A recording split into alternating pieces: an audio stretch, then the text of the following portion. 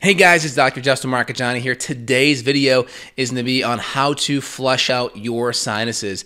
I get this question with patients who have sinus infections or allergies or exposure to mold, and they're trying to help their sinuses heal, or they're trying to prevent the use of antibiotics or spread of a sinus issue to an ear infection. So we're going to dive into this. Before we do, please give me a thumbs up. Really helps that YouTube algorithm. Put your comments down below. What's your experience with sinus issues or sinus infections? Really curious to know what you guys think. All right, let's dive in. So we're going to use a sinus irrigation bottle like this one right here. This is one provided by Xlear. Now, I also like the Nasaline too. The Nasaline is kind of like a suction to this, and you can take the cap off and use the Nasaline, tip it upside down and suck the water out and do a Nasaline the exact same way. The bottle's nice. It just depends, right? Bottle's pretty easy. With kiddos, I'll do the Nasaline, and I'll put links for all the products that I personally use below. So we have that guy right there, and then we use Xlear, but we use the Neti Xlear, which is going to be in a powder, and it's also going to have the minerals in there that'll prevent the sinuses from getting irritated. Really important. You need the saline solution as well. Also, make sure the water is filtered. You don't want any chlorine or tap water being used. That could potentially cause more of an infection or be very abrasive on the sinus mucosa. Now again, the benefit of the xylitol, it's been clinically proven to knock down and or kill Haemophilus influenza. It's also been known to help with strep pneumonia and then Moraxilla catarrhalis. So those are three major bacteria that can create respiratory issues. All right, so really important: Haemophilus, strep, and then the Moraxilla. So this guy's pretty simple here, a little packet. We just rip the packet open like this, and we add it to 4 ounces of water in this bottle. For the most part, you can use it and probably have half the bottle left. So one packet will get you about 2 uses. So one of these boxes here has like, I think 50 packets in there. So about a good 100 uses, which are great. And I recommend when there's acute issues, you're going to be using it twice a day. If you're just trying to do it for preventative, maybe once a day or once every other day. Okay. So the nice thing about the xylitol, it will kill the bacteria. Now there's xylitol spray, not quite the same. We want to flush and irrigate out any debris. So the benefit of the xylitol with the nasal minerals is it's going to flush out the debris. It'll also kill the debris as well. And with the xylitol, it's very gentle. We can also add in a little bit of silver. We can add in 1 to 2 full droppers of silver in here as well to help aid in killing any extra flu virus that could be there. We could also add in a couple drops of iodine, which do help kill bacteria as well. So some iodine or extra silver can easily be added to this for extra killing capacity. So once it's like this, finger over the end here, give it a little shake. Make sure all the minerals and xylitol on the bottom are dissolved, just like so. Now, my sinuses are pretty clean right now, so I'm going to demo it on myself. So when you inject it, you may see a lot of goop come down the other side. We want about 2 to 3 seconds of flow. Now, if it's just like mucusy or like, let's say, egg yolk, or I should say egg white runniness, that can be allergies. Usually you know it's an infection when it starts to get yellow to green. Of course, the yellow to more green, that means there's more white blood cells that are getting involved in the interaction of what's ever up the nose from an infection standpoint. So more yellow to green equals more white blood cells that's involved in the immune response. Less to totally clear could just be an allergic response. Now this is great for potential flu, for any bacterial stuff that you're inhaling.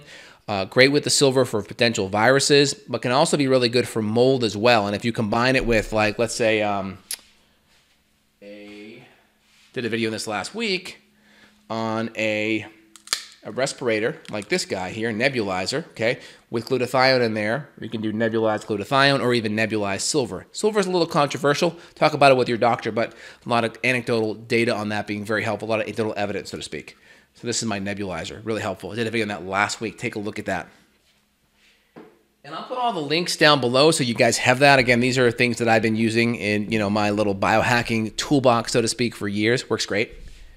So really important when we flush, about 2 to 3 seconds in each nostril. And you want to blow your nose in between just to make sure that you are not, let's just say, when you go for the second round, you want to push stuff back up. You want to make sure anything that's been loosened up and is on the way down, we get it all the way down into the napkin. That way when we do round 2, we kind of have a cleaner draw to work off, if you will. All right, let me adjust my mic here. All right, so 2 to 3 seconds of flow, just like this. Oh, and the benefit of using this over the neti pot, right? People are like, why not the neti pot? So either the sinus irrigation bottle or the nasaline's ideal. Now, the problem with the neti pot is you kind of have to turn your head sideways a lot of times, and then you have to have gravity. So you have gravity that's pulling the water out. I see people with really congested sinuses, the water won't come out. It'll stay backed up, number one. Number two, with my son a couple times, I've had to press, and you hear like almost a pop, and you'll see so much mucus come out. If you didn't pressurize it, you wouldn't get it out. And then number three, you have to turn your head, like angle it a little bit, which kind of puts this eustachian tube here more level, so you have a greater chance of bacteria or junk in the nose moving from the sinuses into the eustachian tube in the ear. I've seen patients get ear infections with the neti pot. Now, when you're like this, you're more upright, so there's less chance of anything moving down one eustachian tube to the other. Hope that makes sense. Okay, so let's do it here. So 2 to 3 seconds of flow. You shouldn't see too much coming out of my nose. I hope not. It's on TV, or it's on video here. All right, ready?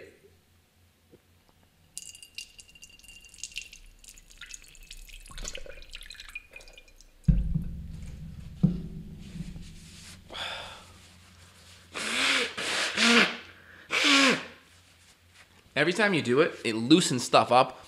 Like you can blow your nose, especially when you're sick, blow your nose, like nothing comes out. And then you do this, and then it's like, whoa, because it loosens mucus that's like way up in your forehead.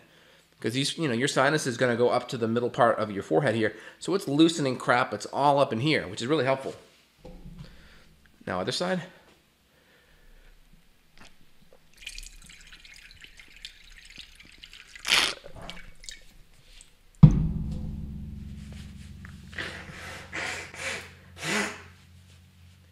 When I did that, my ears actually popped too, which is really good. So this is how you prevent ear infections from happening too.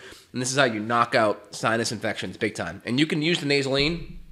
With the nasaline, we take the top off, and it's going to be like a, almost like a fancy little turkey baster. Essentially a syringe that you're going to put over here. You flip it, and then you pull the syringe back, and all of this fluid would go into the nasaline syringe, and then you would just pressurize it and push it right up the nose. I'll put a link for the nasaline too. But this is easy. This comes with one of these as well, so it's kind of straightforward. And if you like it, you can invest in a nasaline. Nasaline's great with kiddos that like are at weird angles, because this is gravity fed, right? So this thing has to be here. So if you dip it too much in one and the other, you could lose it. The nasaline's pressurized a little bit better because it's like in a like a syringe almost. So your kid can be angled a little bit, and you can still provide the right amount of pressure to get that nose going. So I hope this video was really helpful for y'all. Again, I see patients with mold, with allergies that are dealing with a post-nasal drip, which is a runny nose going down the back of the throat causing a cough, sinus issues, just different bacteria or critters that you're trying to decrease exposure to, post-airplane interaction. You're on an airplane breathing that recycled air. So a lot of things that this could be really helpful for. Hopefully you use it. I use it in my clinical practice. Links below for the products. If you guys enjoy this or you have any deeper issues with sinus, a lot of sinus issues are connected to the gut. So if you have chronic sinus issues, definitely looking at the gut, maybe even environmental mold. I'll put my offers for a consult with myself down below, as well as some mold testing in case your house may have some mold in it that you want to rule out. Again, this is Dr. J here signing off. You guys have a phenomenal day. Take care. Bye.